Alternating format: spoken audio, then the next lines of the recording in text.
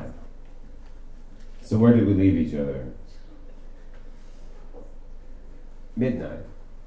I left her in her bed called London, the taste and smell of her on my fingertips and mouth. The wonder that she is, but we had to grow up at some point. I mean, alcoholism was definitely going to happen, and I kept looking at those dudes who were going to get older, but their girlfriends were going to stay the same age, and I thought, if we're going to fail, let's fail big, and we are not failing yet. We are surviving. We are living in that special knot. I didn't know you were going to make it through, but you have, so the poem that I worked out in my head is not as good as it would have been if your heart had been broken. But your heart not being broken, take this advice anyway. And if it's offensive, then it is. Don't give a fuck about the scores. The slam is just an excuse for you to be able to be reading 3 poems with enough time in between them to get really excited about the last one you're going to read. Don't give a fuck about awards, because I know people who have awards who have wounds that will never heal no matter how much gold, pussy, and joy you pour upon them. Don't give a fuck about being special, kind, accepted. I mean, what are poets anyway but people who scroll down their feelings in books, and if they had people to talk to about this, then they'd be normal, and if they were normal, they would not be able to stand that. Care so much.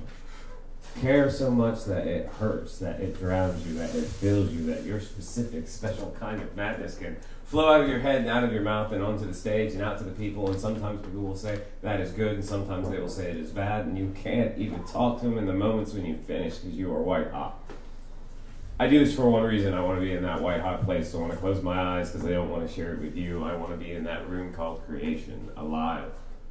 It is so pure, you know yourself, you see all your flaws and all your grandeur and all, but it's perfect, and you are not just a specific individual, but a part of the world, and you play with the part of the world you control, and you play with the part of the world that you don't, and it lies there in your mind and your mouth and your heart, and it beats, and it beats.